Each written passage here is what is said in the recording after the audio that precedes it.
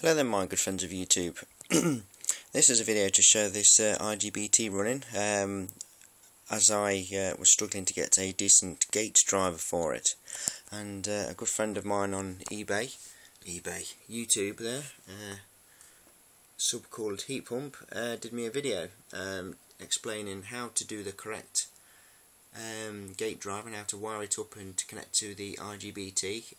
Everything's in the video if you want to watch it, guys. If you're not sure yourselves, that's what I'm using at the minute, the HCPL 3120.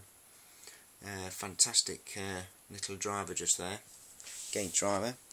This is my Igbt, which is just a half bridge.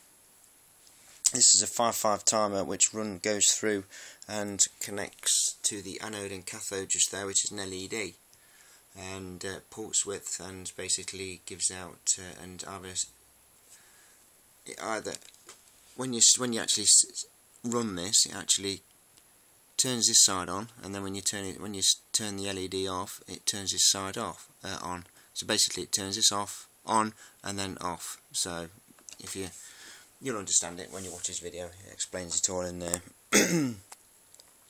Well, I've managed to put it all together and connect it all up, and it's all connected to this little servo motor here. It's a DC servo motor. That was originally what was written on the side of it, but the labels come off. So I'll pulse width this and show you it working.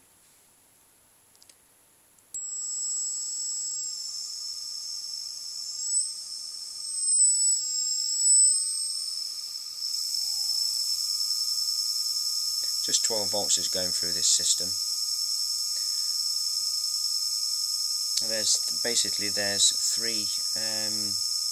inputs for this circuit. There's the 9 volt for the 5/5 timer, the pulse width. You've got another input here which runs this side of the driver, and then you've got another power supply which goes through the Igbt to run the motor.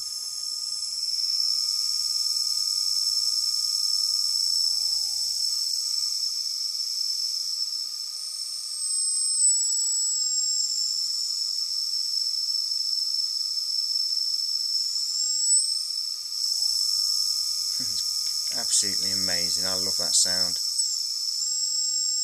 I really love that sound. It's really cool, and I wouldn't have been able to accomplish this without you, mate. I really wouldn't. You're a star. Thank you very much for going out your way and doing that for me. Really helped me out. So any you guys, if you want to do what I've done, visit his channel, because he's really helpful. He's a star, that bloke is, for going out his way making that video. Explains it all in the video. Check it out.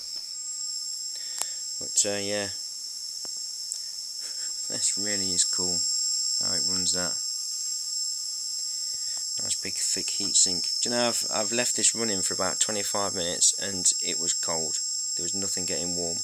Where before, when I was connecting it without a driver, I was just doing it with the finger start and everything else, it was getting warm after a while. So obviously it like he says, you have to build the correct driver. This is I've only chucked all this together just to show you it working, and for me to have it working myself, to get it working properly. And now that I've got it all working and it's all correct, I'll set it up correctly how he has done. So, thanks for watching, guys. Look after yourselves, be safe, and we'll speak again.